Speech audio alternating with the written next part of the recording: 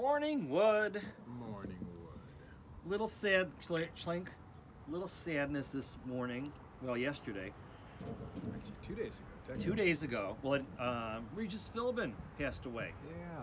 Yeah. A great raconteur. Oh my. I know. Thank you. Is that somebody? I spent all night thinking of that word. I thought that was somebody who plays pool. Well, that's a raconteur. Anyway. Yeah.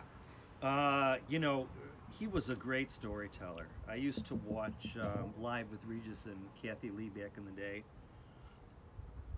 Used to be on, like, really, it was in Chicago. When they first went national, it was in Chicago, for at like 5 o'clock in the morning. So and as it happens, I had a young kid, a baby. So I would be up at 5 o'clock in the morning, and I would a lot of times watch that show as I was trying to get my daughter to go back to sleep. Well, this came up here recently because I think it was late last week, or whatever. This is late last week. Sometime last week you had mentioned aspiring to Regis Philbin. Yeah. Before this all went down. And right off the bat, though, it's interesting about Regis Philbin.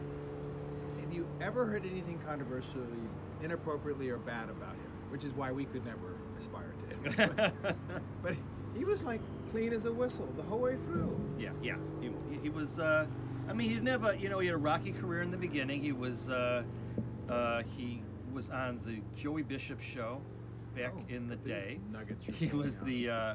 What do you call that? When like the Ed McMahon of a talk show. Anyway, and that show didn't last for Sidekick, and then he did some local stuff, and then he went to New York, and he started doing the show, and Kathy Lee Gifford and him were co-hosts, and it clicked, and they just had a great style. They had something called Host Chat, which is kind of what we aspired to do on this show on Morning Wood. We're just sitting down and talking and revealing things about the day and just stories. And of course they had a lot more to talk about than we do, or a lot more interesting things to talk about, and people and shit. Yeah, well, they might have had some better guests than we do.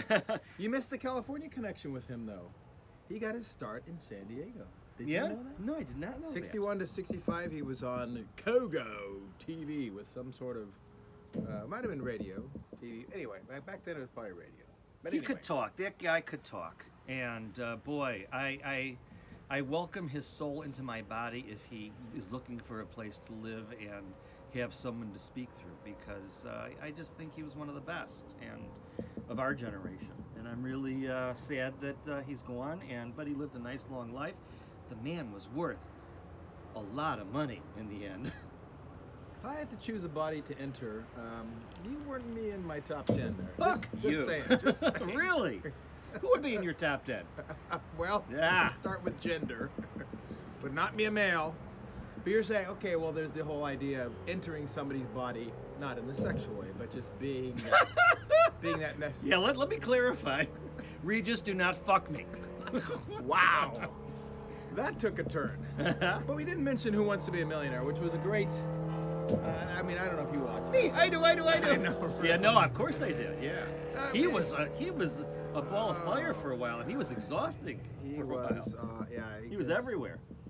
And yet, he came out of nowhere. I mean, you sound like you got to know him early on, but when he was like, everyone was talking about Regis Philbin and what a great host he was. I'm like, who is this guy? And I'm like, why does everybody think he's so great when he hasn't done anything? And then I saw why he was so great. He had kind of a curmudgeon-y persona, but it worked. No curmudgeon, no crunch. No, he was. I mean, I was reading some obits yesterday or some articles, and it was true. I mean, but he would make stuff funny. It just, it was just great storytelling. Just the smallest thing. An evening out for dinner, he can make into an opus. Well, here's to you, Opus. Yeah. Regis Opus. Okay. We miss you already. God bless you, Reg.